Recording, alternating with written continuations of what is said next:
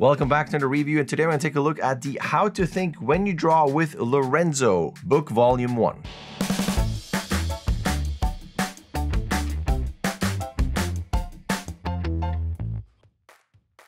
So this is, as you can see, volume 1. There is a volume 2, which I'm going to review later. They also have a How to Think When You Write. That comes at a later point. And even though it says how to think when you draw, drawing is a very important part of animating. I can draw, and this is why I got these. I need to practice more. But there's more about just drawing. There's a lot of character stuff in it, posing, line of action, variety, contrast, a lot of stuff in there. So I want to go through some of those pages. What could potentially be helpful to you as an animator. So you got the book. This is the book in all its sides.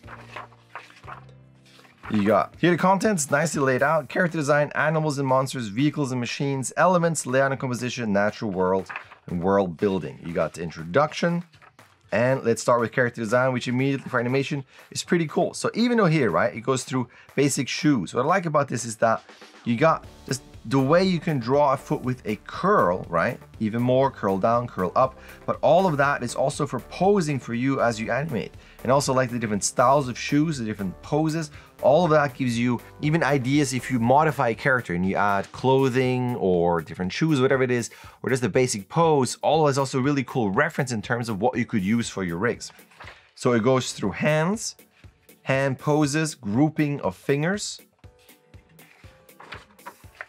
Like for instance, breaking the pattern here, the motion in hands, and of course, lots of reference.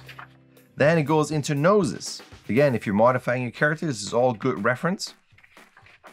Goes into ears, the hair, lots of detail for drawing, obviously. But once it goes into expressions, for instance, you have, for anger, the first features to move are the eyebrows and top lip. So it gets for you kind of like the lines of where you want to concentrate, but depending on the actions and in the angle, you can emphasize certain elements. For your line of action within the head, you got asymmetry, which is always huge, that I constantly talk about in animation. But you got your asymmetry in different grouping here, how you can squeeze and pinch certain facial features. Lots of reference, again, just for facial expressions or modifications of a face. Continuing with expressions, try tilting the eyes and mouth towards the same focal point. So lots of interesting little points here. Character shapes, obviously very important just to have a very readable shape in your character. Character expansion pack. Then you got into, again, more expansion on how you can group shapes. Running figures, you can see the line of action, how you can push these and what that means in terms of, say, the weight load or the energy of it. And then it goes into chapter 2, animals and monsters. Now, you might not have to do anything with horns, but I'm a big fan of tentacles. They're a pain to animate, but just the way, I mean, from a drawing perspective, it's really cool. But just looking at how they droop, how they fall, how they get connected in a knot. As with animals, it goes through specific ones. You got pigs, birds, horse heads. But even with that, just the way the ears are, the hair, the expressions, the tilt of the head, like all of that is really good reference as you pose out your character. Monster heads, lots of reference again. Squirrels, but look at this, just that in terms of how you would pose out your character. Even if you don't really care about any of the things of the smoothness, is it straight versus curves, or how the characters are the ups and downs and depending on the movements, just looking at the drawings themselves, this is all really good reference just for general posing. Dogs, got your sausage dog here, the flow of the spine, stretch and the squash, secondary forms for direction and focus. Vehicles, and I love this because you would think that, well, vehicles, maybe that is not really something I need to think about when I animate. But again, reference, they just look really cool. But once it gets to stuff like this, which is really neat because there are lots of rigs, there are mechanical rigs and mechs and robots. I love when it gets to cars. You got your Caterpillar tracks. Here, I love this, vehicle stands. So even a car technically could have a pose. Now, you're going to look at a movie like Cars, of course they're going to have poses. But if you just have humans in the cars or just somewhere, maybe don't just plop your set pieces around. Maybe you want to even give a car a certain personality and how it's leaning. Maybe it kind of mimics the owner of the car. So I like this here too, just the way they're leaning, like what side is elevated, the lines. More reference here. Space bikes, come on, who doesn't love space bikes? Planes. And they got elements. Now, this is a bit more for effects animation, but nonetheless, very cool, good reference.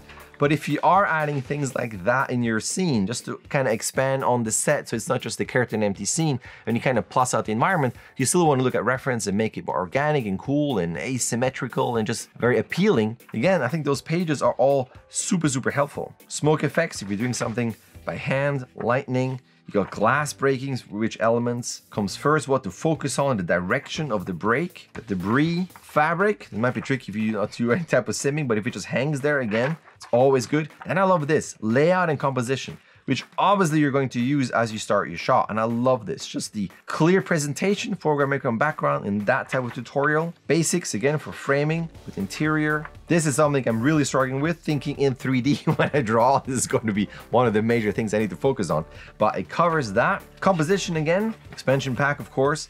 Boxes, this is that for you to draw again, something for me to think about for sure. I love this again.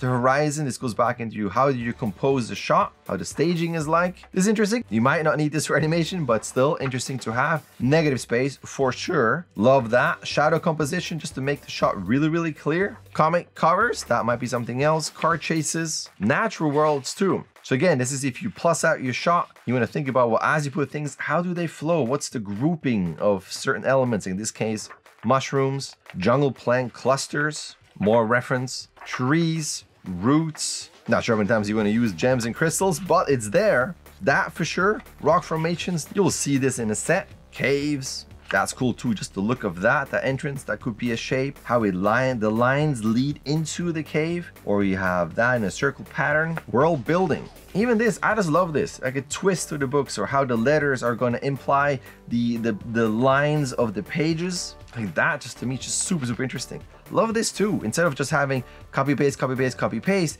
you have offsets. You can make some scrunch together and be broken. I love all this just for adding just the organic and kind of lived in world feel. Tiki statues, in case you need them. In-wall typography, again, you may or may not need that, but brickwork, again, to make it more offset and organic and not so computery copy pasted. Buildings or reference. Junk houses, also very cool. That's interesting. Game buildings, chapter for that.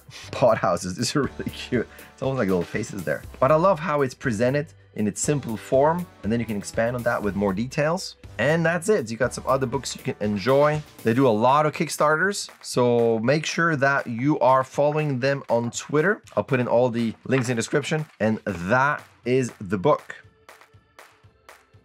Like I said, there is a part 2. I'm going to cover that at a later point.